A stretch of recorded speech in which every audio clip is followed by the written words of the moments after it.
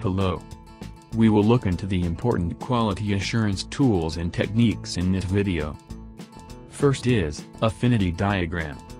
Affinity Diagram is used to generate ideas that can be linked, form organized patterns of thought about a problem. Let's take an example. Say the sale of a restaurant is dropping and the management wants to understand the cause of this. In this case, the experts will come together and all the ideas are gathered. Then these ideas are grouped into various possible categories like quality, service, delivery, price, etc. Next is Process Decision Program Chart, which is also called PDPC. This technique is used to understand a goal in relation to the steps for getting to the goal. Let's take the example of passing Six Sigma exam, which is the goal. Then it been split into two main tasks as learn material and take exam.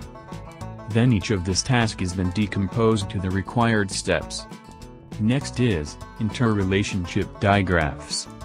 This technique is used for creative problem-solving in moderately complex scenarios that possess intertwined logical relationships for up to 50 relevant items.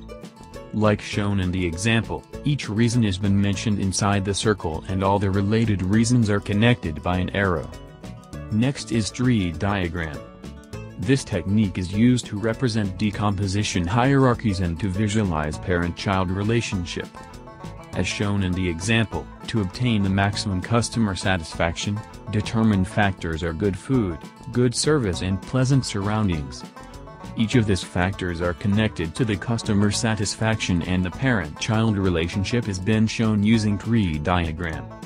Next technique is prioritized matrices. This technique is used to identify the key issues and the suitable alternatives to be prioritized as a set of decisions for implementation. Let's take an example of increased customer dissatisfaction in a healthcare setup.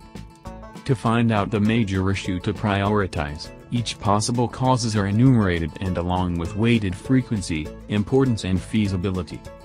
Then based on the total score, each issues are prioritized. Next technique is activity network diagrams. Activity network diagrams are used with project scheduling methodologies. Now let's see the matrix diagram. The matrix diagram seeks to show the strength of relationships between factors, causes and objectives. Here is an example where a restaurant home delivery quality improvement study. You can see here how each objective is related to each of the factors along with the strength. Last technique is quality audit. A quality audit is a structured, independent process to determine if project activities comply with organizational and project policies, processes, and procedures. Identify all good and best practices being implemented. Identify all non-conformity, gaps, and shortcomings.